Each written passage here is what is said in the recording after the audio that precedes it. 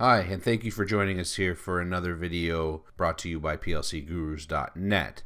So hopefully you've been following along in our Studio Essentials video series. Today what I wanted to look at is the different types of tasks that we can configure. Specifically, today I want to look at the periodic tasks. So far we've been working in what's called the continuous task, which is the default main task here. And we know this because of this little circular arrow here. Okay, so there are other types of tasks in the controller. So Logix controllers have three task types: continuous, periodic, and event. And today we're going to look at periodic. But let's just run through the three different task types. So continuous runs at the lowest priority of any task and can be interrupted by any other task. The continuous task is designated by a folder with a circular arrow, just like this, and there can be a maximum of one continuous task in the controller. Okay, so periodic tasks execute at regular intervals and can be assigned different priorities. It is designated by a circular blue clock symbol, as you can see here on the screen. There can be multiple periodic tasks in any given controller project. Okay. And the last one is the event task. So triggers on a specific event. So this allows code to execute as quickly as possible when some event happens. For example, a counting instruction can quickly be executed whenever a photo eye turns on to get an accurate count of parts. Okay, so that's the rundown of the three different task types available to you in a ControlLogix Studio 5000 environment. And again, today we're going to focus on the periodic task. Okay, so before we get started with creating our periodic tasks, I want to introduce you to something new here. So you can see we currently have the continuous main task, and inside of that we have our one program, main program, and inside that we have our main routine. Okay, so what I'm going to do here is I want to remove this task and program completely. Okay, but I don't want to delete this main program just in case I may need to use it later. Okay, so what we can do is right click the task, properties, program phase schedule, and I want to go ahead and remove this so it's no longer scheduled to run on the CPU. So I'm going to click apply, click OK, and notice now my main program appears under the unscheduled folder icon here. Okay, great. And the main task is now just sitting there empty. So I'm going to go ahead and delete this main task by right-clicking, delete. And now I'm going to go ahead and create two new periodic tasks. So I'm going to go ahead and just collapse this and just get it out of the way. And so now I'm going to right-click my task folder, click New Task. And I'm going to call this task Periodic Task 1, and I want to, under the type, hit this little drop down, and you can see here all of my different task types are listed. So I'm going to go ahead and select periodic task, and now I have the ability to set the period that I want this task to execute. So at what interval do I want this task to execute? I'm going to set the priority.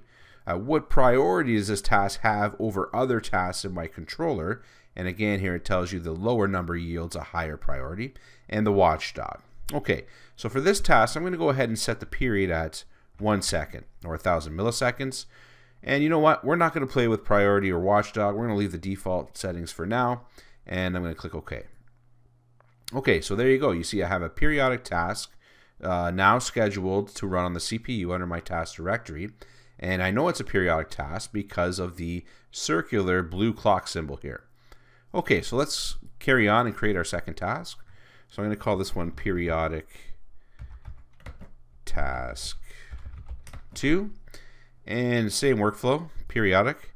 And this time, let's give this a period of 2 seconds. And I'm going to click OK. Okay, so you can see now we have two periodic tasks scheduled to run on our controller, but we have no programs yet. So let's go ahead and get started creating some programs in these periodic tasks.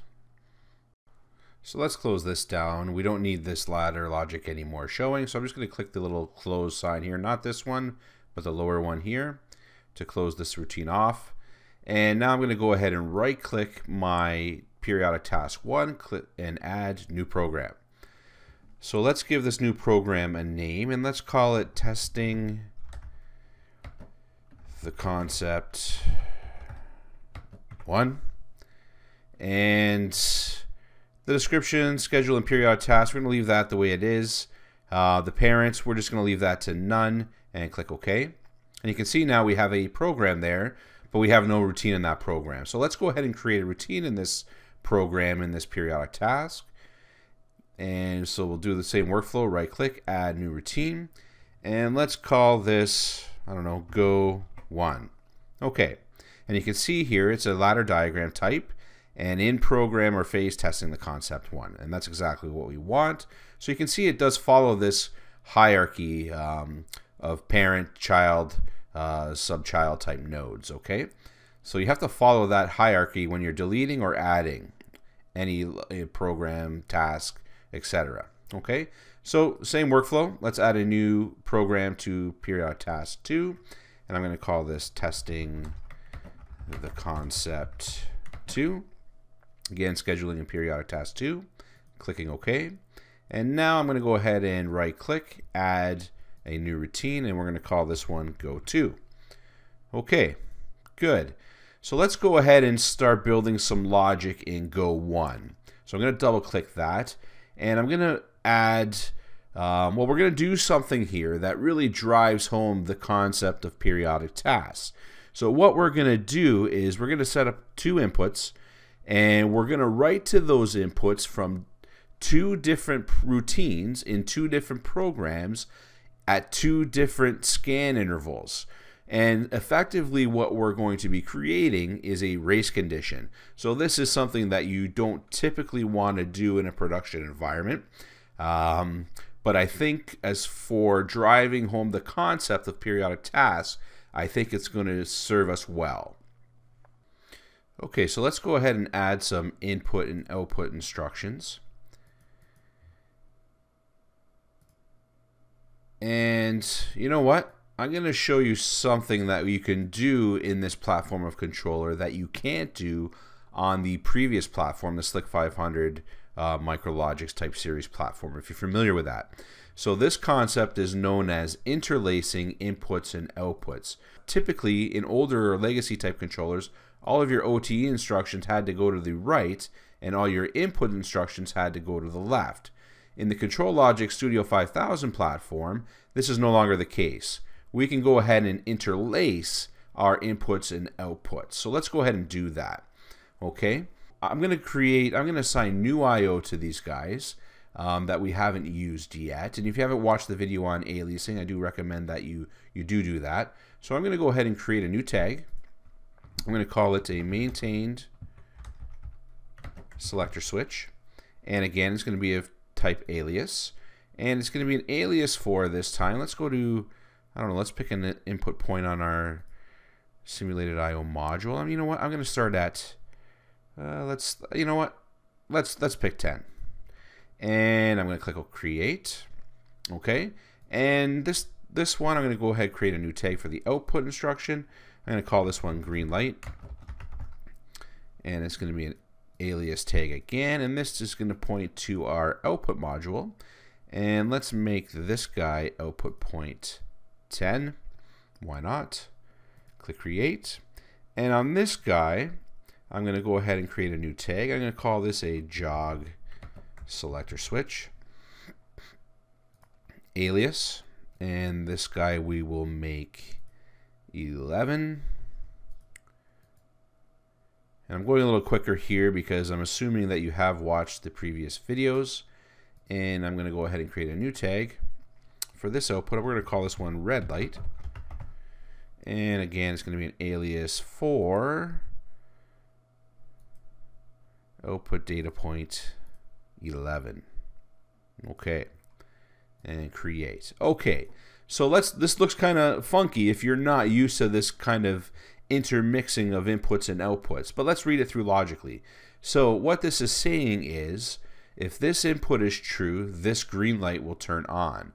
To evaluate this instruction's true or false condition, it ignores any preceding output instructions and just looks at the input conditions. So it's looking at if this input is on and this input is on, then the red light will also be on. Okay, so I hope that's very clear. So let's go ahead and compile this.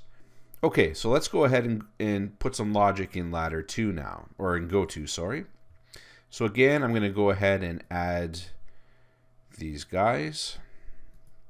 And this time we'll put them the way you would typically see them, I guess. And let's go ahead and just call up our maintain selector switch and our jog selector switch and our green light and our red light. Okay, good. And let's go ahead and finalize those edits as well. Let's just pull up Go1 again. So the green light is dependent only on the input of the maintain selector switch being true to turn on. And in Go2, the green light is looking for both the maintain and jog selector switch to be true in order to be on. Okay, so exactly what I was explaining before is we have two different programs, two different routines under two different periodic tasks that are scanning at two different intervals that have different preceding logic that are driving the same outputs. So you can imagine here we are creating a very bad situation, but I want to show you the concept of the periodic task and how we can use the period to scan and write to those outputs. So in one rung it could be true, and the other one it could be false. Okay, so I hope it's clear that what we're doing here is creating really an unstable condition in which these outputs are true or false in different places at different times. Okay. Before we get going, I do want to pull up this little error screen. It did pop up earlier, but we didn't. I didn't draw your attention to it.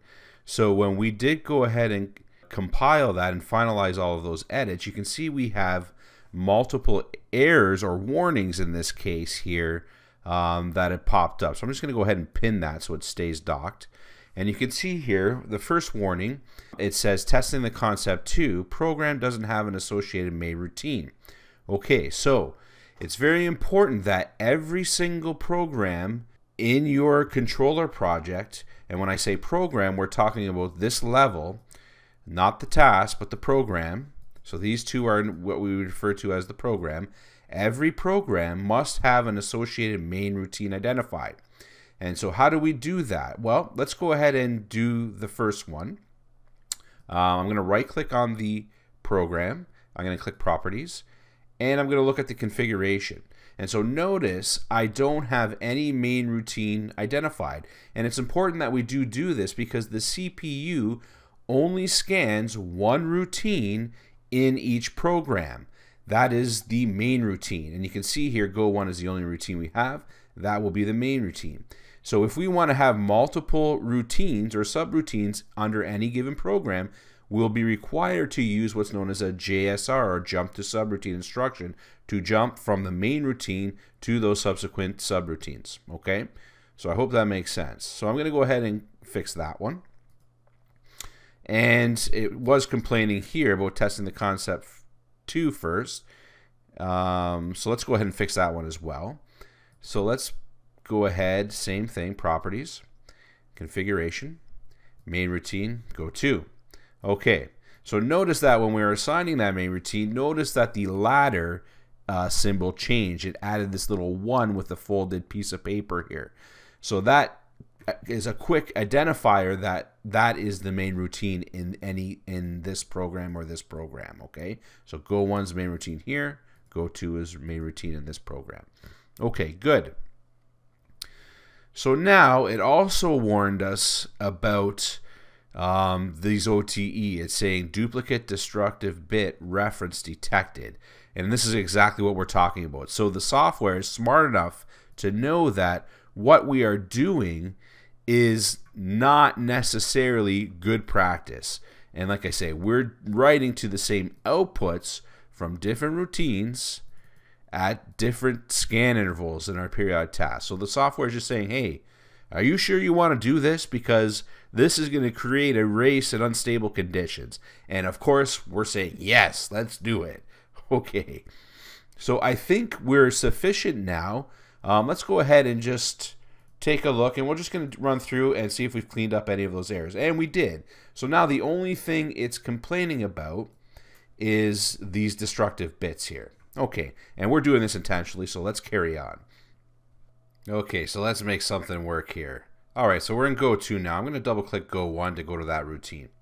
Okay, so let's go ahead and turn our maintain selector switch on by hitting our input 10 here on the module properties of slot 3. So here we go.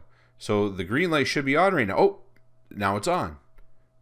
Now it's off. Okay, so you can see what's happening here is in this routine, this green light, according to this logic, should be on all the time. But what have we done?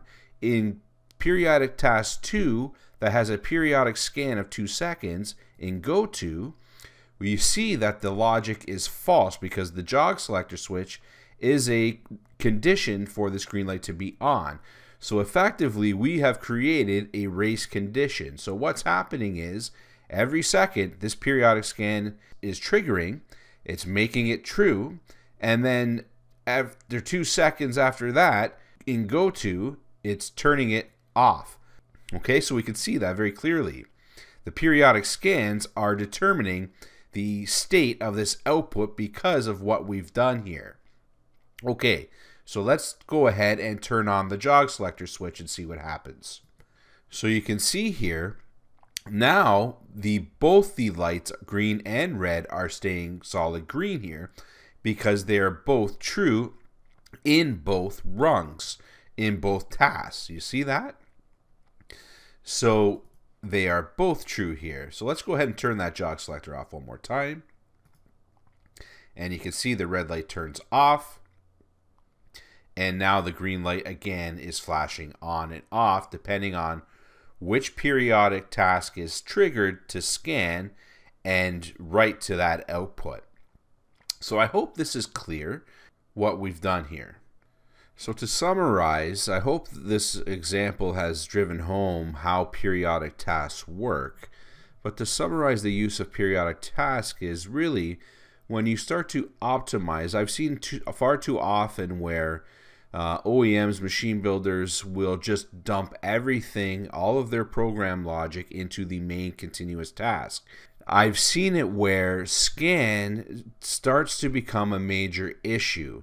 So what we can do with periodic tasks is we can pluck out the non-critical pieces of machine logic out of the continuous tasks that don't need to necessarily run every single scan, and thus optimize our CPU utilization so that we're not scanning logic that doesn't necessarily need to be scanned every single scan. Okay, so we can put those things and we can start to optimize our controller projects and move those different pieces outside of the continuous task and trigger them only at the intervals that we need to trigger them. So I hope that makes sense. I hope you found this video informative.